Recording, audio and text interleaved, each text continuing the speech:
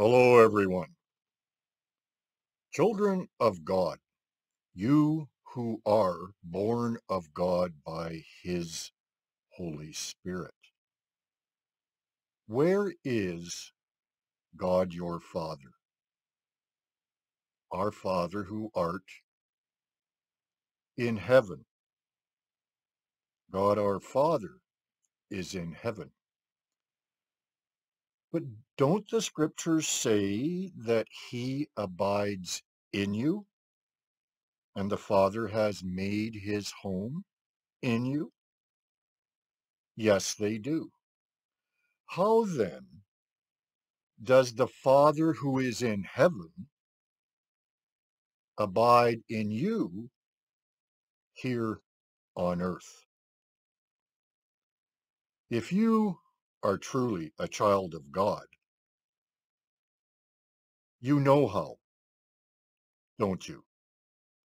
Our Father who is in heaven is in you here on earth by His Spirit that is in you. But He not only abides in you, if you are truly born of God, then you also abide in Him.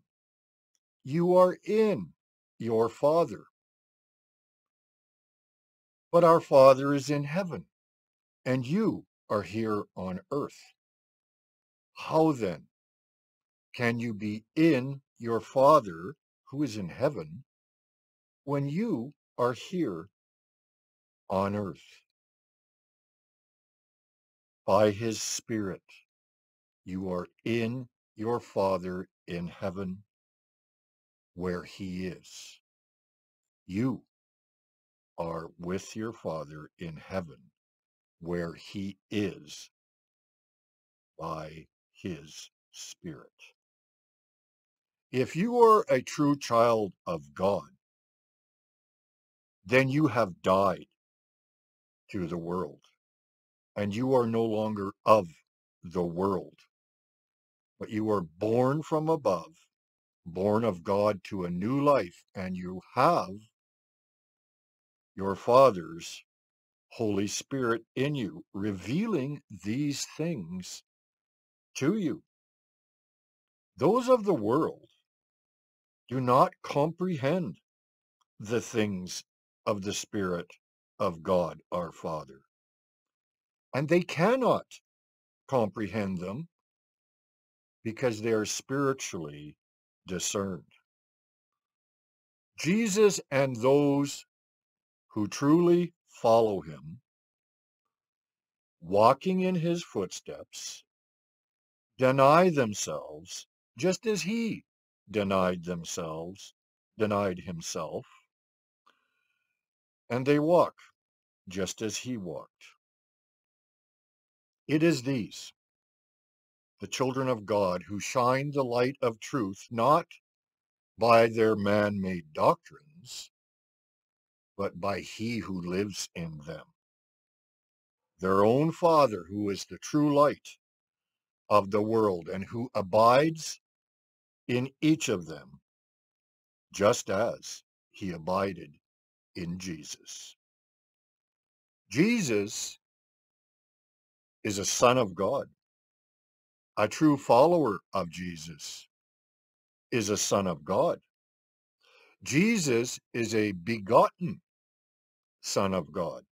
A true follower of Jesus is a begotten son of God. Jesus was an only begotten son of God. Jesus is now the firstborn son of many begotten sons of God, all those who are born of God.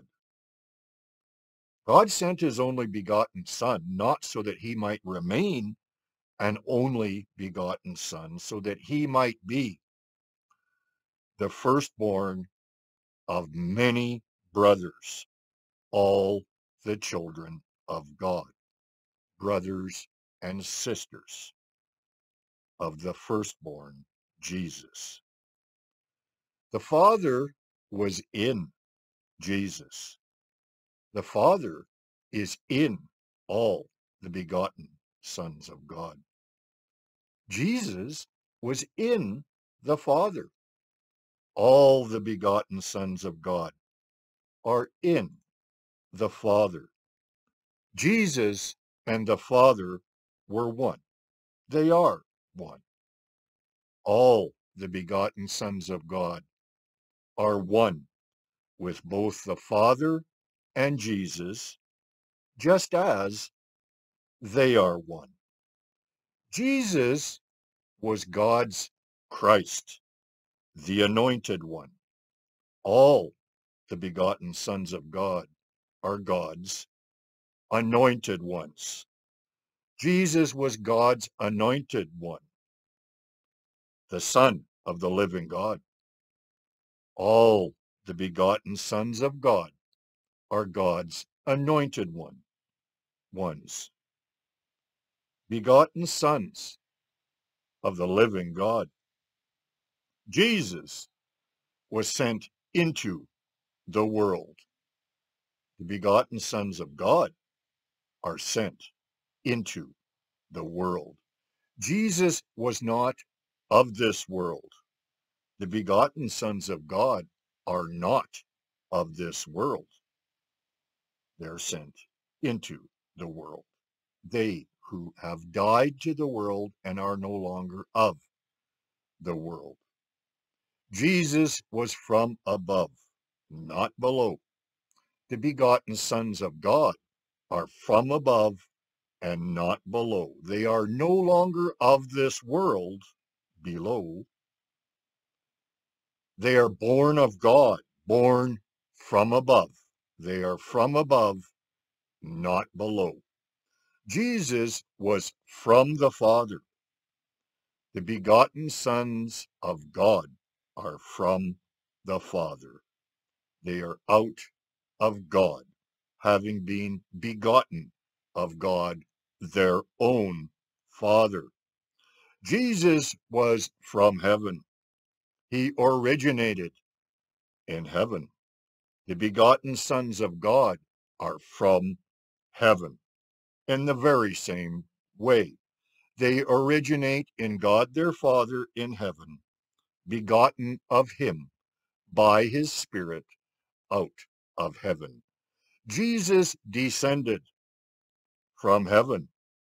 The begotten sons of God descend from heaven. They originate in God, in heaven, who begat them by his Spirit out of heaven. Jesus said he had ascended to heaven. This is before he died and rose again. He said he had ascended to heaven. The begotten sons of God ascend to heaven by that same Spirit, and this is why they are in God, their Father, who is in heaven. Jesus said he was in heaven. The begotten sons of God are in heaven, seated with Christ in the heavenlies. They are in Christ. Where is Christ? But in heaven at the right hand of God. They are in Christ, who is at the right hand of God in heaven. They are in Christ, who is in the Father, who is in heaven. And they are in heaven with the Father where he is, because they are in him by his Spirit. Jesus was the light of the world. The begotten sons of God are the light of the world for the very same reason. The Father spoke his words through Jesus. The Father speaks his words through the begotten sons of God. The Father did his works through Jesus. The Father does his works through the begotten sons of God. Jesus denied himself to do the Father's will, the righteousness of God. The begotten sons of God deny themselves to do the Father's will, the righteousness of God. Jesus offered up himself to his God as a living sacrifice to God, and he did so unto death. The begotten sons of God offer up themselves as living sacrifices to their God, and they do so unto death. Jesus took up his cross to lay down his life for the brethren. The begotten sons of God take up their cross to lay down their lives for the brethren. No one has ever seen God, but Jesus expressed the Father and the Father's love for the world. No one has ever seen God, but the begotten sons of God do the very same and make God the Father's love known to the world. Jesus is the image of God. The begotten sons of God are being transformed into the same image from glory unto glory, the same image as Christ, who is the image of God. Jesus was a partaker of the divine nature. The begotten sons of God are partakers of the divine nature. Jesus was bodily resurrected to be life-giving spirit. Bodily resurrected to be life-giving spirit. The begotten sons of God will be bodily resurrected to bear the same image. Jesus was heir of all things and inherited all things when God raised him from the dead. The begotten sons of God are heirs together with Jesus, the firstborn heir, if indeed they suffer together with him, so that they might be glorified together with him. Jesus sat down on God's throne. The begotten sons of God, those who overcome, will sit down with him on that throne.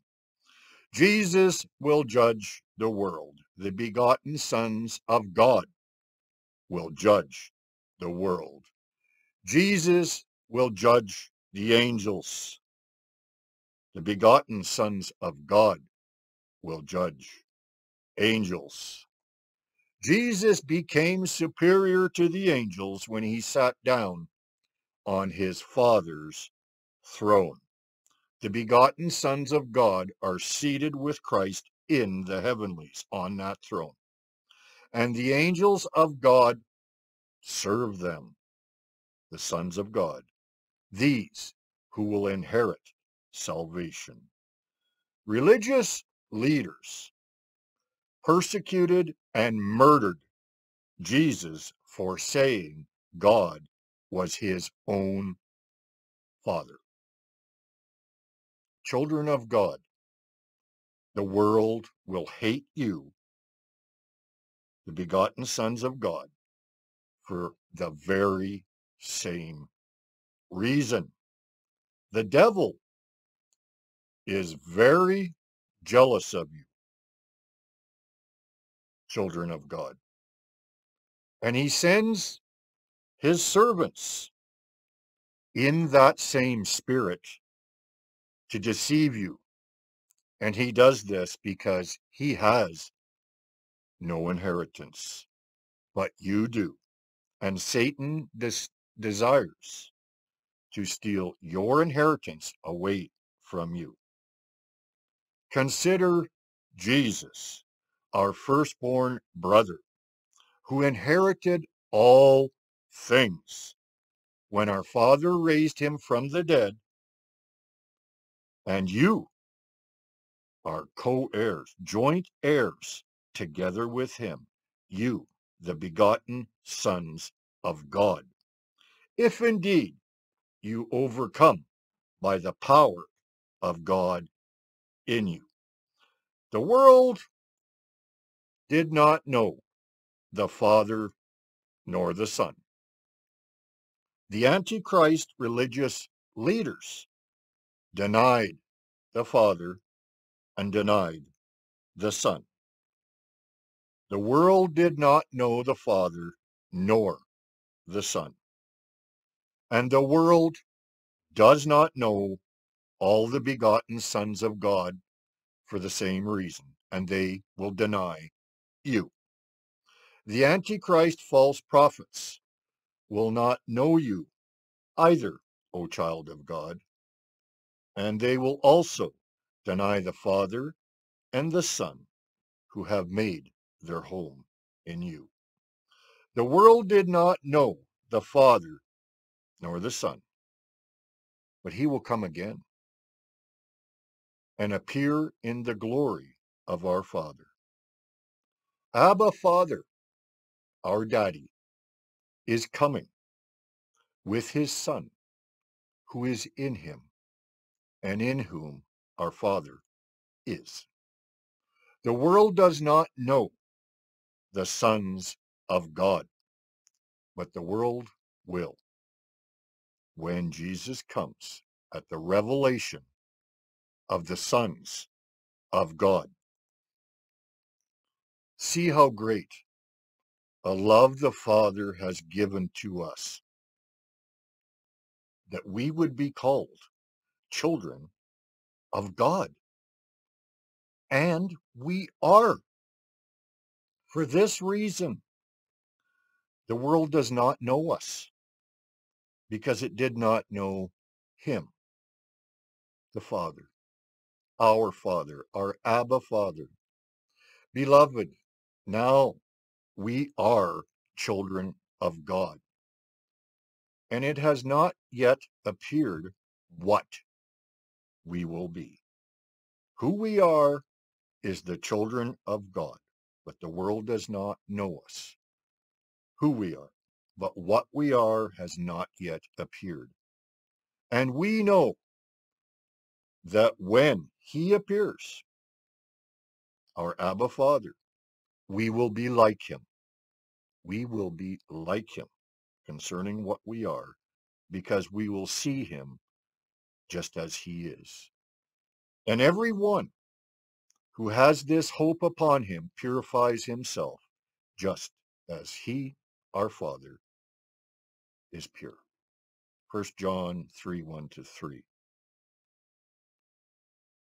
In our walk, we will be like the Father, because we do the will of the Father. But what we are bodily has not yet appeared. And for that reason, the world does not know us. Children of God, you know who you are, and you cannot be idle. Every tree that does not bear good fruit is cut off from the vine and thrown into the fire. You must bear good fruit to God, or you will be cut off from the vine.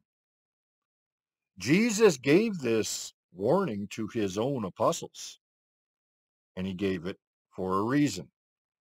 You must be about your Father's business. The proof of God in this world is not a set of man's doctrines. The proof of God in this world is you. You. You are the light of the world, if indeed he lives in you. You are the light of the world, so let your light shine before men, and do not be idle, and do not shrink back, nor be concerned about either the disapproval of men or their approval.